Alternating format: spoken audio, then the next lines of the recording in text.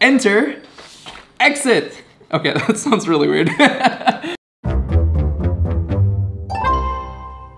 everybody, what is up? My name is Mackenzie. And I'm Jonathan. We are husband and wife, and we'd like to welcome you to TerreDice. All right, let's talk about something game adjacent. Escape rooms. Okay, I love escape rooms. The escape game, Clue Chase, all these fun places where you go into a room, they lock you in, and you gotta solve puzzles and make your way out. So you're like, does this fit? Does that fit? And you're running around trying to plug things. Oh my gosh, it is so much fun. And you may have heard that there are different like escape room type subscription things where you can get mail home, like play at home type experiences. And they're all right. I mean, they work okay, but we've played one recently that actually gave us the feeling that we were in an escape room, and it was a whole lot of fun. So it is a whole series of games. Without further ado, enter, exit. Okay, that sounds really weird. So Exit the Game is by Kosmos, and it is essentially an escape room in a box. And they have a whole series of them. I think there are about 20 at the moment. And they are fabulous. We had a chance, an opportunity to try 3, and they come in all different levels to match like how hard you want the escape room to be. And man, these pack a punch. I really enjoyed each of these experiences, and what was the coolest part is that they are so different. Now, this is gonna be a little interesting to talk about these because I don't wanna spoil anything. So we're gonna talk about these games without actually talking about these games, if you know what I mean. Yeah, so let's talk about one basic thing. So in all the escape rooms, I'll put it over here so I don't like show you anything I don't mean to. But in all of these escape rooms, you get this deck of cards. So a deck of cards is very common. It says, stop, do not open me. But once you kind of get past that, you're gonna see a series of answer cards, which are these blue cards, and then you're gonna see a series of hint cards, which are these green cards. And then you'll see a series of riddle cards, which are these like reddish cards. That's gonna be true of all exit games that you play, at least so far that we've seen. And so that's kind of the core of the game. And so you're sometimes given a book. You're always given one of these like codex styles, which has all the different like riddles that you're trying to solve. You gotta like map these things up. And you'll usually use these to find codes to unlock doors, to unlock boxes, to unlock all sorts of different things. Pages, like different things and like that. All the theming is very different. Like you're either trying to escape, like the abandoned cabin, you're trying to escape a house that you've been locked into. The haunted roller coaster, you are trapped inside. You were on a roller coaster, and now you are trapped inside. And then this one, like a carnival.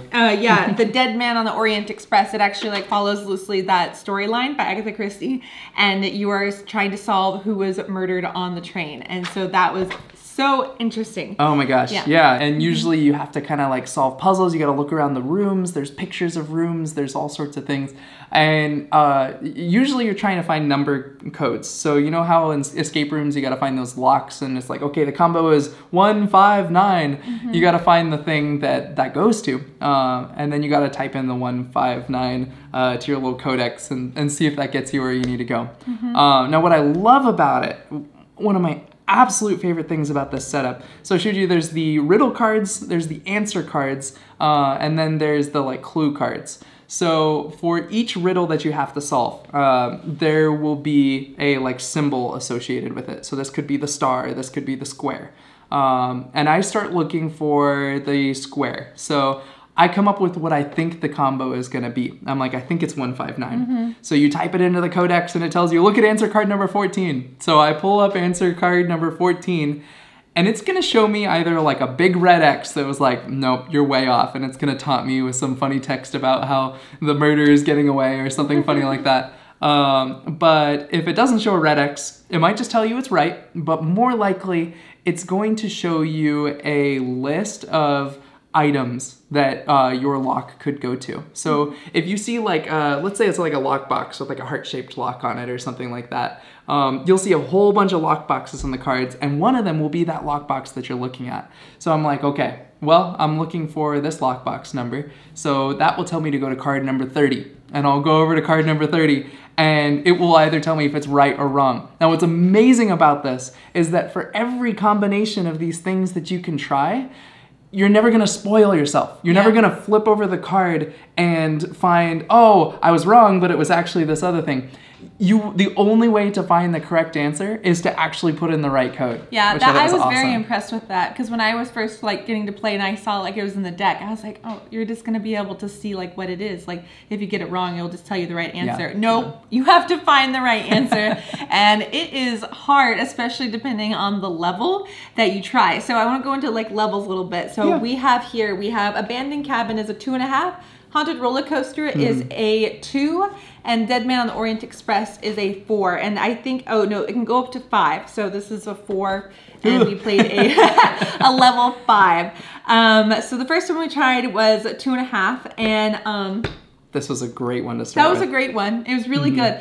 To me, I thought that one was one of the hardest. Just honestly, it's because you have to like learn how the puzzles work, and you have to learn like you will need pencil, you are going to need scissors, you're going to need paper, you are going to be ripping up this book, you're going to be tearing we said it, scissors. drawing yeah, it. so So like this is like you like let me just say this, nothing is off limits in this game. Like be as creative as you want, because that is what the designers have done. It's just like an escape room where you're tearing things apart, you're trying to figure out like what to do, and it will give you like hints, like they'll be like, do not tear this, you need this. But it's very, very fun. But I would say that because of the tearing, it's a one-time thing. Yes, it is a one-time use, so that's very important to note. However, they are like $15 a piece, and when you go to an escape room, you're each paying $15. $15-$20 a person. Yeah, so to me, it feels like you're just paying for like a cheap, like a one-off experience, like a fun night at home or with friends, and I think it was worth it. The Haunted Roller Coaster, I would say, was easier, but the puzzles were so different. The Haunted Roller Coaster gave you a lot more blatant answers. I feel like it was like, oh, okay, that's obviously, we gotta go look for that thing. Which you could kind of, with some of them, you could almost force it. Even if you didn't quite understand the riddle, you could kind of go back and forth until it lined up and it looked right. So I think that was a little bit of it. But there were some major, major surprises in this one. Yeah, creativity for sure. I think what I loved was, among these three, you have a core rule set, so you have those cards. But beyond that, the way they use these components and the way that they made you do things, there's 18 of them, so there's got to be some overlap, 20. I would think. Or 20 of them. There's got to be some overlap, I would think. But between these three, there was almost no overlap. It was pretty incredible. Yeah, it was really cool. And then Dead Man on the Orient Express, that was my favorite. But it was the hardest. I mean, I think like the puzzles definitely depend on the person. And these puzzles just like clicked for me, and they didn't click as much for him. And Abandoned Cabin clicked a lot more for him. Yeah. So I thought that was really interesting. That's I'm also true. super into like murder mystery, so I connected with the theme a lot more. So how you win per se, or it's like on a ranking. So at the end of the game, you are going to be timing yourself from the moment you start, and at the end, once you have gotten through and you have escaped or solved it or whatever you need to do to complete the game, you will stop that timer, and then you will check the back, and then you will take off, you will see how many clue cards you had to use and add on that amount of time, and then you'll check to see what level you're at. So you'll get a rating out of 10 stars. We usually got like 6 stars or something. But it's, you have a lot to strive for. No, I think we did expert on the Abandoned Cabin. Yeah, we might have gotten like 9 stars. Yeah, but there were also 5 of us working on that, so I think the more people you have, the different brain power. But that being said, I enjoyed this immensely as a 2-player, because I think it is a really fun date night, because you're both working together, you're both trying to solve like a mystery and a puzzle. And like, I might be biased, but I enjoyed these exit games more than going to an escape room. And like, I know some people wouldn't find that as fun, but I did, because people actually could listen to me. I feel like in an escape room, I'm always like, it's over here, guys, it's over here. And they're like off doing something else. But here at the table, I was like, listen to me. What I was so surprised with like how close it was to an actual escape room experience. Yes, yeah. They play about 1 to 2 hours. And what I will say that I loved about this, we've played other things that were very similar. Like Sherlock Holmes Consulting Detective is kind of like you're solving a mystery from a book, where these were stand out. They felt very kind of like free roam, like open world. Like you could look in any order, and it's like you had the next puzzle you were supposed to do, but you could do some digging. Everything was kind of open to you. I'm going to give a light spoiler on the the abandoned cabin. This does not affect the gameplay at all. It's something you see right away. But when you open it up, you actually get walls of the cabin. And so each has like a picture that you can look at. And so it's like you're looking around, oh, those are interesting details. Look what's on those shelves. Look what's behind that door. And that becomes very important for like a lot of the puzzles. So I think that was something that was really, really cool, that there was always something for someone to do. Even if you weren't the one looking at the riddle card, you might be observing and taking everything in, just like you would in a real escape room. That was really cool. Yeah.